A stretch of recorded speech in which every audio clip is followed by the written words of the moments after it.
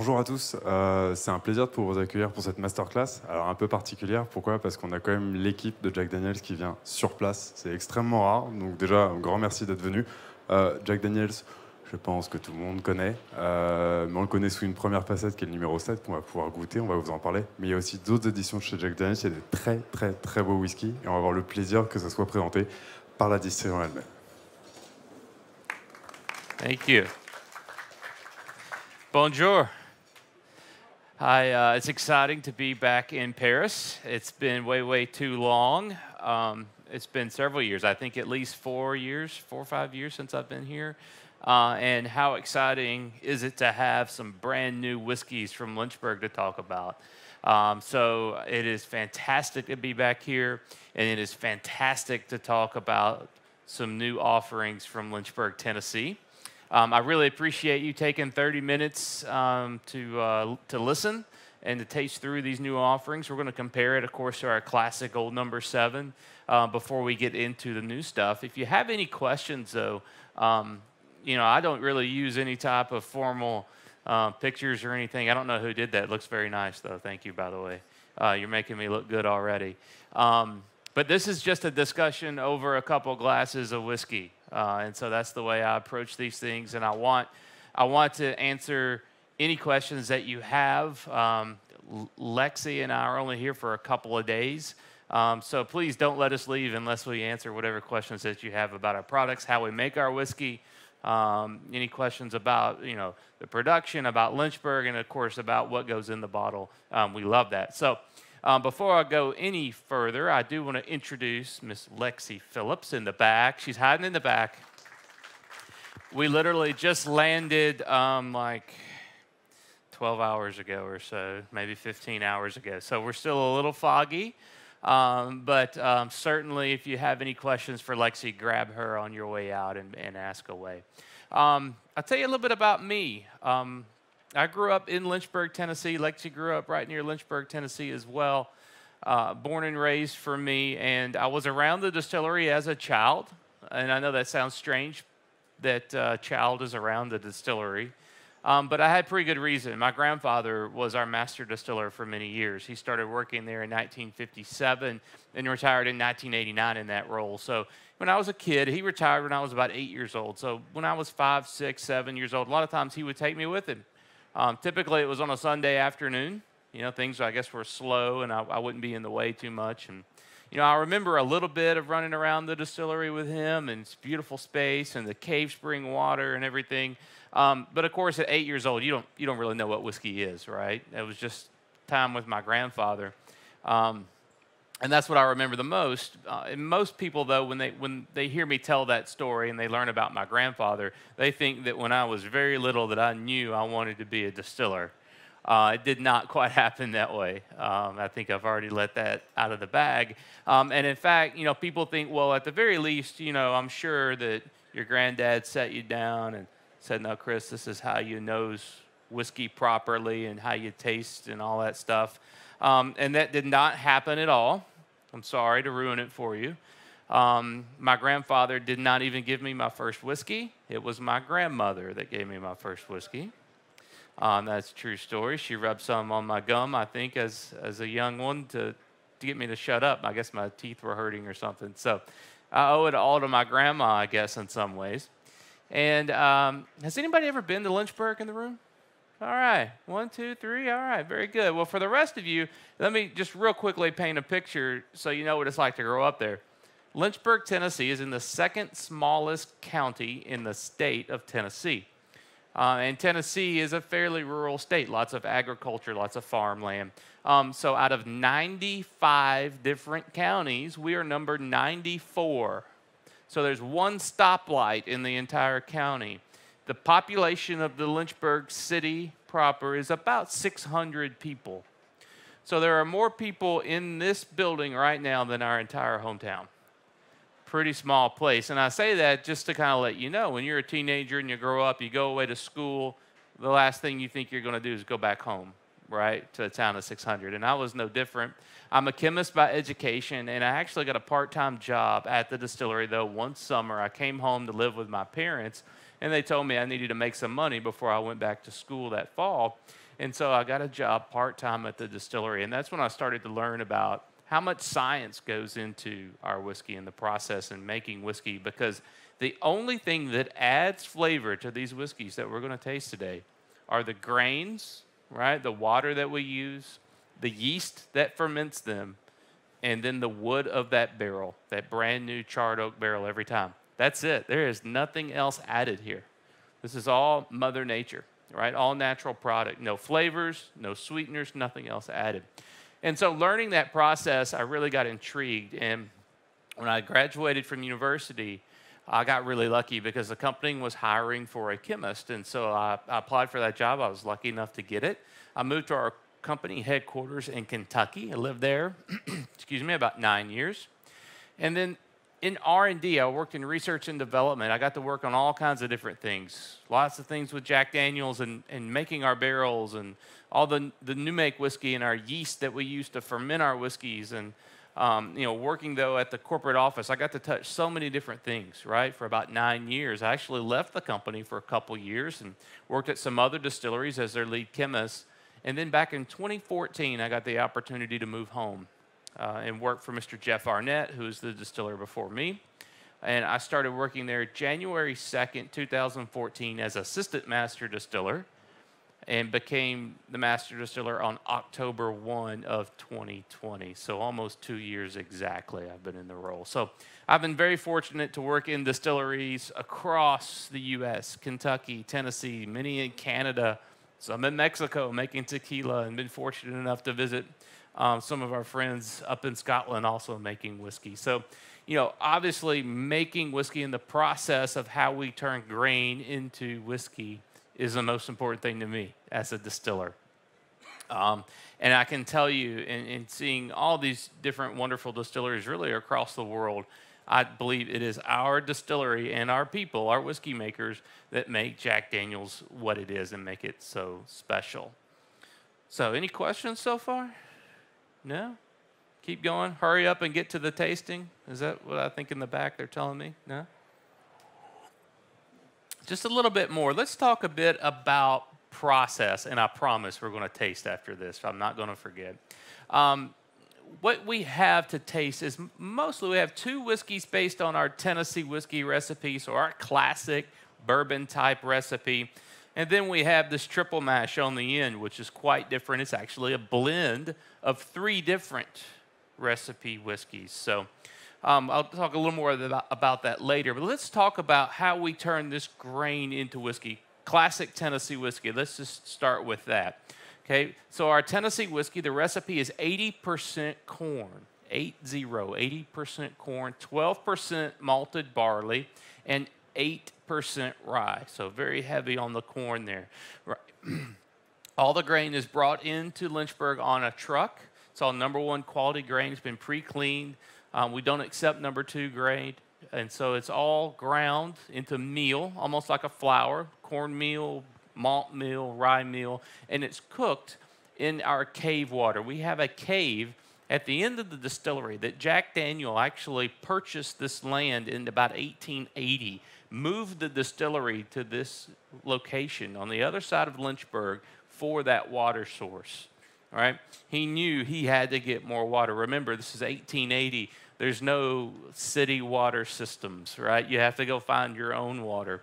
This water floods the mouth of a cave at the end of the distillery with a reservoir underground over 2 miles deep, full of this water, groundwater that bubbles up from underground springs. We're continually pumping this water out. In fact, we have tanks where we can hold over 10 million gallons of this water in tanks, just in case we ever have a really dry, hot summer. I know there's been some dry, hot summers around here recently. We always have plenty of water to back up on and make plenty of our whiskey. So this reservoir, even today, makes way more water than we actually need to make our whiskey. So we bring it in and we cook the ground grain. The meal is cooked in that water. Okay. Now back in Tennessee, we call it kind of like making grits. I don't know if you guys have heard what grits are. Some people tell me they use the word polenta in some places. Does that ring a bell? Yes, no, maybe? What's the important? I see some nods in the back. Thank you. What's the important thing that we're doing? The starch from the grain is what we're gelatinizing in the water. That starch is what we're going to break down into sugar, which is then fermented by the yeast. So every drop of alcohol in this building is made via the fermentation of yeast on sugar.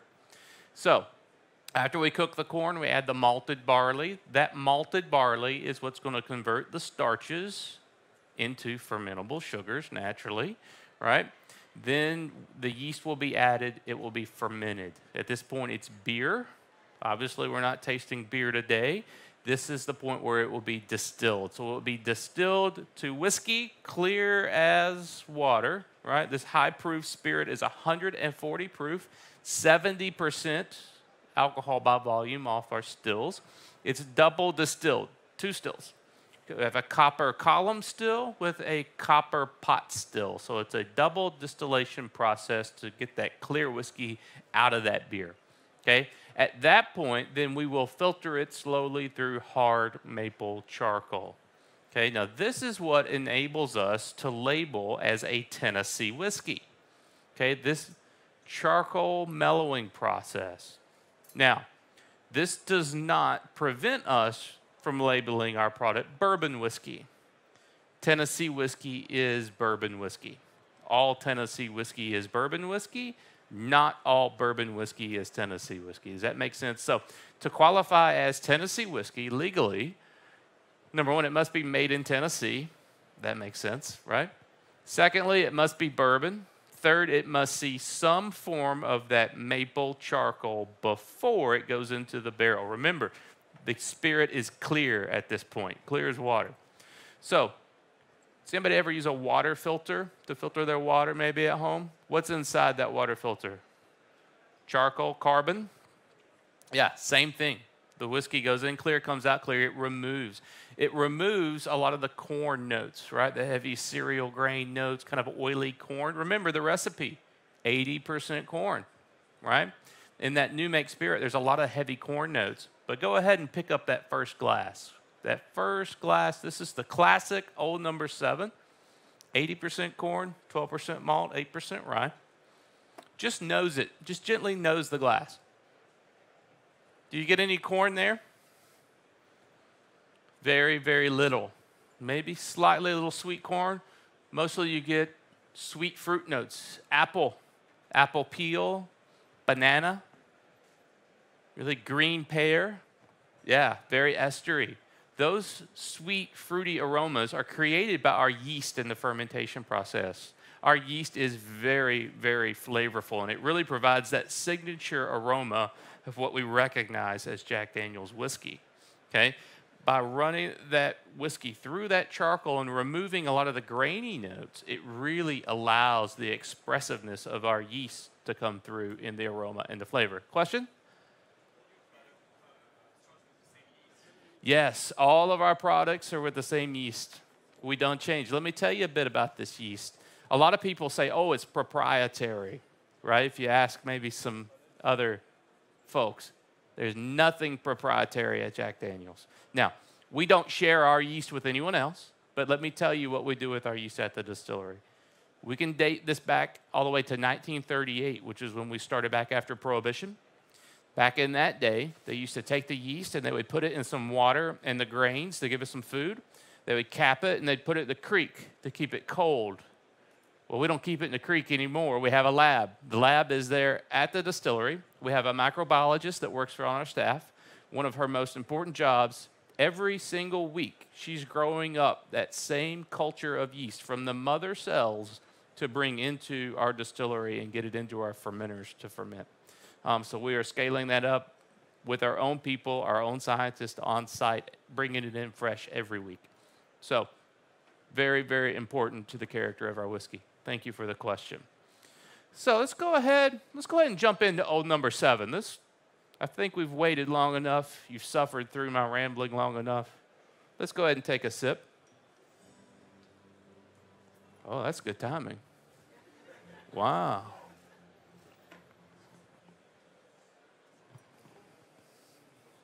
All right. Old number 7, perfect thing to just prime the palate. I love the balance of number 7. You get a little bit of that sweet fruit on the tip of the tongue. All right, it's just fleeting past the tip of the tongue. That's where you get the sweetness. It builds with a little bit of oak in the mid-palate, right in the center and out to the edges. Just a slight drying. And then the finish, just a touch of spice on the back end. A little sweet on the front, oak in the middle, a little bit of spice on the back. Nothing outdoes the other. They all work together.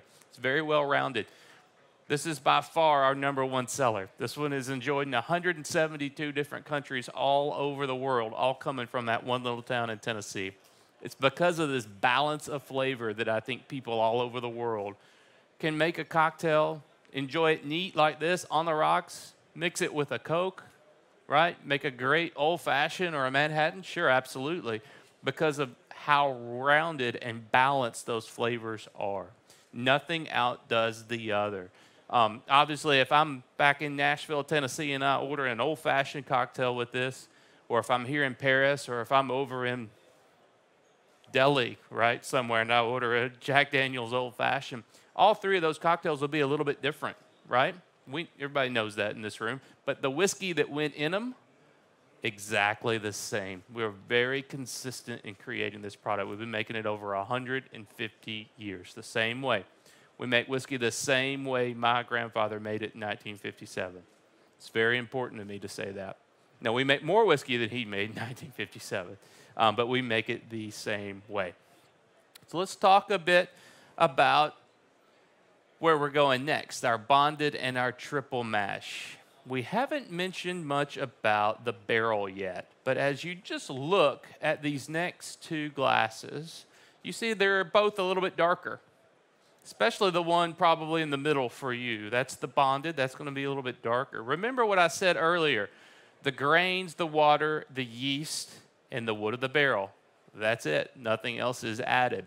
So that color is actually barrel. That is that new charred oak barrel. So that barrel is 100% of the color, and it's over half of the flavor, actually. So it's the #1 ingredient. So again, let's think about if you're going to make your own whiskey, would you want to say, okay, I'm going to put my name on this label and this is what I want to do, but I'm not going to make most of the flavor actually? Would you want to outsource that, let somebody else make the flavor for you? You probably wouldn't. You would want to control that, right? That's why we have not one but two cooperages where every day our coopers, our men and women, build brand new barrels for us at Jack Daniel's to age our whiskey in. Always brand new. We never reuse a barrel. If we reused a barrel, we wouldn't get that nice, dark, rich color. It would be lighter, more straw-like, okay? Now, let's jump into the bonded. This is the classic old #7 recipe, but bottled in bond. So the big difference here is the ABV, 50%, 100 proof. The regulations around bottled and bond whiskey, #1, it must be American straight whiskey, made at a single distiller. You have to disclose exactly where this whiskey is made. Of course, it's all made at Jack Daniel's in Lynchburg, Tennessee. It has to be made within one distilling season. A distilling season is a 6-month window. Spring season is January through June. Fall season, July through the end of the year. So you cannot mix barrels of different ages. Similar to like a vintage, right? You only have that 6-month window to use barrels that were made in that time period. Has to be aged a minimum of 4 years. That's pretty easy for us. All of our whiskeys are aged a minimum of 4 years. Okay? Has to be aged in a bonded barrel house, federally bonded. We don't pay tax on the whiskey to the federal government until it's put in the bottle. So every barrel that ages is under bond to the United States government until we pay that tax. Okay? And then lastly, like I said, 100 proof in the bottle. Let's go ahead and jump in. So remember, same exact recipe here. The difference, 100 proof. Go ahead and nose and taste.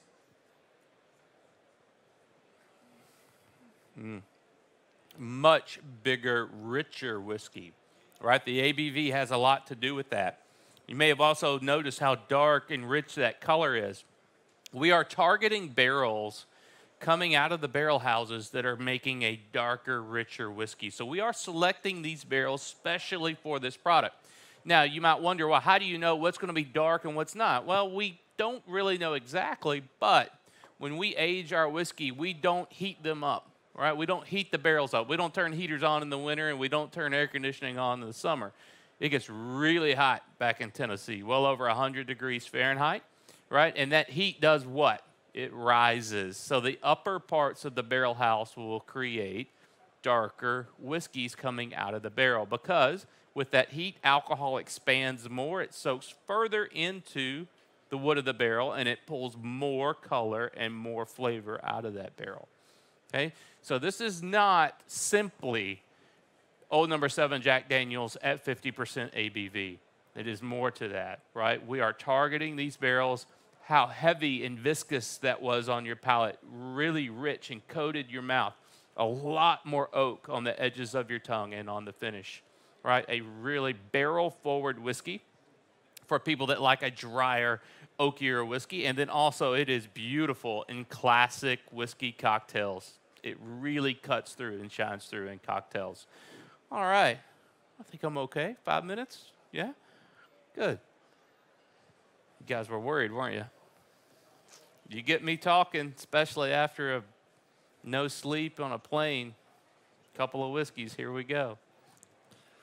Let's jump to the very last one. This one is a little more going on here. This is our Jack Daniel's triple mash bottled and bond whiskey. So triple mash, it's a bit confusing, I have to admit. But this is a blend of 3 straight bottled and bond whiskeys.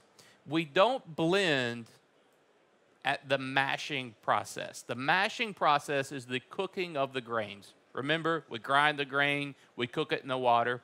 We don't do the blending then.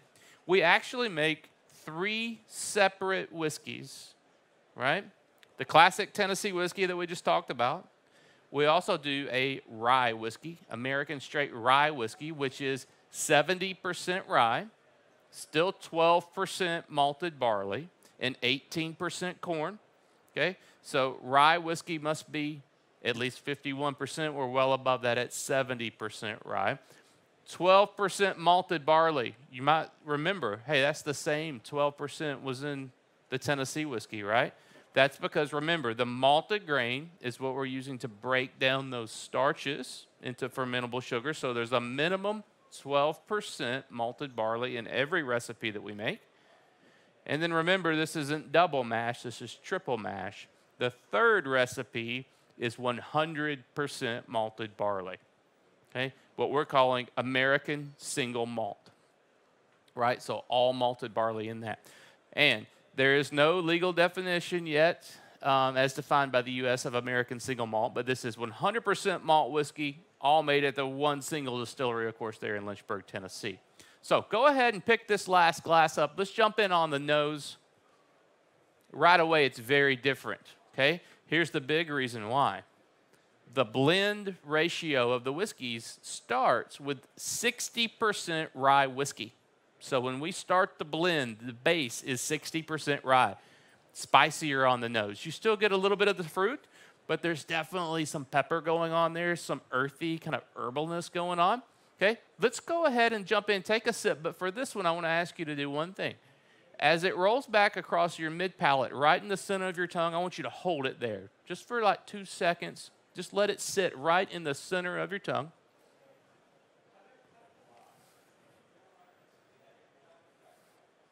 And then let it round out there on the finish. The reason I like to let it sit on the center of your tongue, 60% rye, that's where the spice from the rye, I think I hear a couple coughs in the back. Sorry to do that to you, but it's for good reason. It's for good reason. The spice comes out right in the center, but also you start to get a texture of the malt. 100% single malt.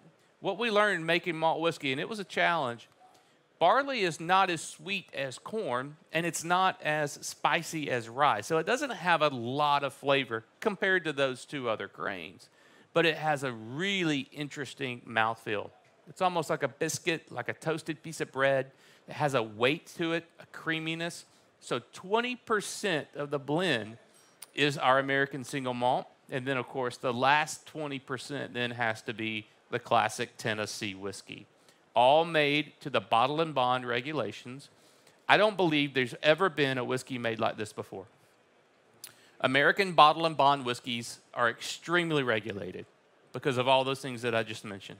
Single season, has to be American straight whiskey. To take 3 of those and blend them together and offer them here, it's never been done to my knowledge, or I think to Lexi's knowledge. If anybody knows of one that's happened before, please let me know, because I've been telling people for the last couple of months it hasn't been done. So really different flavor profile, much different than the 2 whiskeys that we started with. I hope you've enjoyed the 2 brand new bottle and bond offerings. And then, of course, I hope you always enjoy a good old number 7. Thank you very much. If there's any last questions, I'm happy to answer. Yep. Hi, Chris. I was wondering if you knew thank you. Hi, Chris. I was wondering if you knew when the barrel-proof rye might become a wider release. Like Barrel-proof rye, yes. We are working on that right now. I can tell you the whiskey is ready. I can also tell you the bottles are not ready. It's a glass problem right now for us. We've suffered through some ebbs and flows of glass, and we're working on that. It's basically priority number 1 for us right now is getting more glass and getting more of the glass of the quality that we need as well. So that has actually been slowed a bit due to glass, but you will see more barrel strength rye whiskey in our single barrel format. It will be coming next year. Question? Est-ce que quelqu'un traduit ou pas? J'avais une question, en fait, je suis collectionneur et je voulais savoir si il y avait une chance que le 10 ans, qui est sorti déjà aux États-Unis, arrive en France. Et vraisemblablement, il y aurait potentiellement du 12 et du 15 ans à venir. Je voulais savoir voilà, si c'était confirmé.